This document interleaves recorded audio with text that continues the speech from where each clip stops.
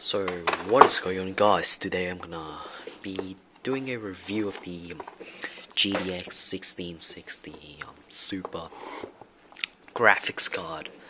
This is the mini ITX version, so the clock speed is slightly lower than the version with 2 fans, but for the most part it isn't a big deal for a lot of people. It isn't a big deal when you play games, so yeah, I would say it's not that big of a problem anyways. But the main point today is I want to tell you guys is how good a GTX 1660 Super is, and what are the limits of it. So let's find out in this video with games. So today I'm gonna be testing Rainbow Six Siege, CSGO, GTA 5, and Rocket League. So those are the 3 games I'll be testing. So Rainbow Six Siege I'm gonna test at ultra graphics 1080p. GTA 5 completely maxed out with all the effects, 8 times, 16 times, anastrophic, whatever. Everything is maxed out on GTA 5 to see. Yeah, GTA 5 or maxed out is quite demanding, man. Don't get me wrong, it is actually demanding. And CSGO I'm gonna be testing on lowest graphics 1080p. Yeah, lowest graphics, yeah, as low as possible, 1080p. And Rocket League I'm gonna be testing. Rocket League's the only game that I'm gonna be testing in 1440p here, since it's just so good running. Yeah, the performance is really good. So yeah, let's find out how good a GTX 1660 Super is, and is it worth paying like around $200 for it, or you should pay less to get a 1660 or 1650 Super, which will, a lot of people might think it offers better value, or pay more for this TI. Okay, so let's find out.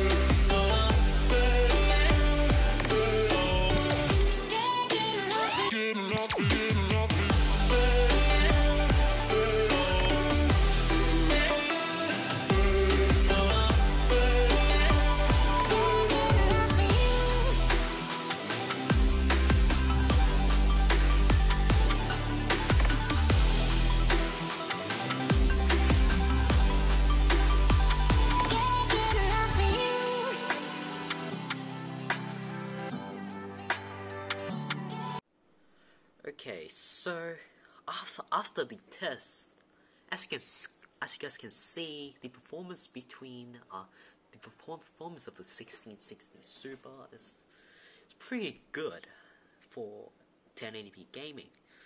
But it's kind of struggling in GTA 5 when you're gonna play completely max out. Sometimes actually drop down to 40 frames from like, sometimes it's like 60 to 70 frames, and it's dropped down to 40 in some like cinematic action or some like car effect action. It's gonna drop down to 40, but that is GTA 5 on maxed out on 1080p. So for most people, they are not gonna be playing GTA 5 on completely maxed out. They're gonna tweak up the settings, and then until then, you're gonna get a smooth 90 to 100 FPS, maybe even 120 if you're gonna tweak it really well. Yeah, but sorry guys, I didn't test. I think I have like enough time to test it on low, but yeah, I just want to see how the limit of it. So I pushed it to all the way to maxed out, completely maxed out on GTA 5. In Rocket League on 1440p, as you can see, it's always stay over 200 FPS, 220 on 220 on max, which is pretty nice on 2K gaming. While CSGO is just for the most part, it's like over 250 FPS, which is really good. And for Rainbow Six Siege on ultra graphics, the game runs fine at nearly 200 FPS, like 160 to 180 FPS. The performance is just great. It's pretty good. And a lot of people might say, so is the 1660 Super worth it for its price of $220 US? I would say hell yeah. Just get it. It's great bang for your buck. If you're gonna pay $50 more than a 1660 Ti, it just isn't worth it, guys. Do not get a 1660 Ti. Maybe if you've got more money, you could actually spend for the RX 5600 XT, since that card will offers a noticeable difference, but a Ti won't. And if you're in need of the NVENC encoder for stream, then just stay with the 1660 Super. And for less money, are there any better value card? Maybe you could try and find a used 1070 Ti, but I just won't trust a used GPU at this point, and to be honest, you guys should just get a 1660 Super on. Just pay more for better GPU, RTX 2060, RX 5600 XT, 2060 Super, anything like that. Yeah, you guys should pay more. So yeah, bye guys.